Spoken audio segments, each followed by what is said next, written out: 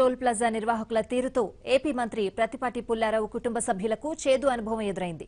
వాహనంపై MLA sticker ఉన్న కాల పరిమితి దాటిందంటూ వాహనాన్ని నిలిపివేశారు. టోల్ ప్లాజా నిర్వాహకులు ససేమిరా అనడంతో చివరకు టోల్ ఫీ చెల్లించి వెళ్లిపోయారు.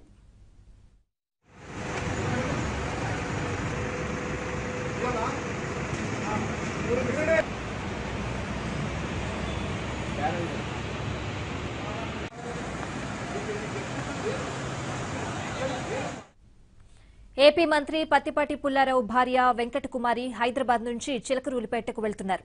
ఎమ్మెల్యే స్టిక్కర్ ఉన్న వాహనం కావడంతో పంతంగి టోల్ ప్లాజా వద్ద ఫ్రీగా దాటేశారు.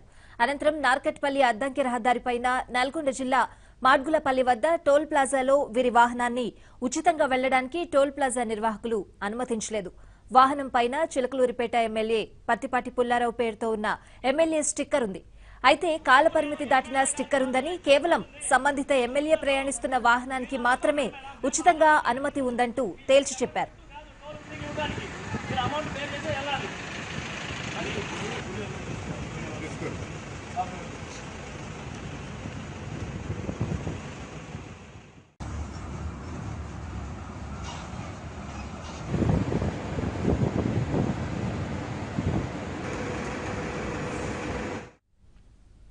దీంతో వాహనంలో ఉన్న మంత్రి భార్య వెంకటకుమారి గత 5 ఏళ్లుగా ఇదే దారిలో వెళ్తున్నామని, ఎప్పుడు ఇలాంటి పరిస్థితి లేదంటూ వారితో చెప్పింది.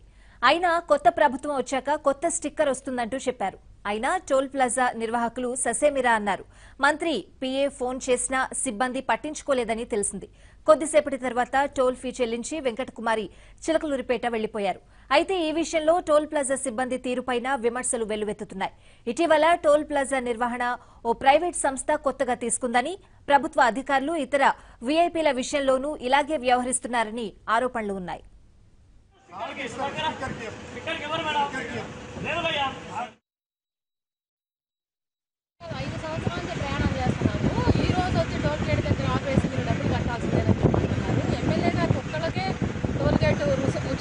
మిగతా ఎవరు వచ్చినా కట్టాల్సింది అంటున్నారు. ఎమ్మెల్యే ఫ్యామిలీ స్టిక్కర్ పెట్టుకొని వస్తున్నా కూడా కోసం ఫార్చునర్ రెగ్యులర్ తిరిగే బండి కూడా అయినా కూడా ఇవాళ ఇక్కడ ఆపేసి మీరు 56 రూపీస్ కట్టేస్తేనే మీరు ఎటానికి వీలవుతుంది, లేకపోతే మీరు వెళ్ళనేమో చెప్తున్నారు. వాళ్ళు ఎలాగా రేపు గవర్నమెంట్ ఫామ్ అయినాక కొత్త స్టిక్కర్లు వస్తాయి. ఈ లోపల స్టిక్కర్స్ ఎలా వస్తుంది? ఏంటిది ఇలాగ దౌర్జన్యం చేస్తా ఉన్నారు. ఇక్కడ మీరు పంపించడానికి వీలేదని చెప్తున్నారు. ఎలాగా అసలు ఈ రోజు ఒక్కరోజు ప్రయాణం చేస్తే అనుకోవచ్చు.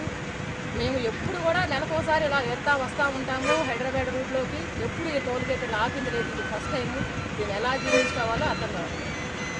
సో మీరు ఎక్కడి నుంచి వస్తున్నారు? హైదరాబాద్ నుంచి చిలకలూరిపేట.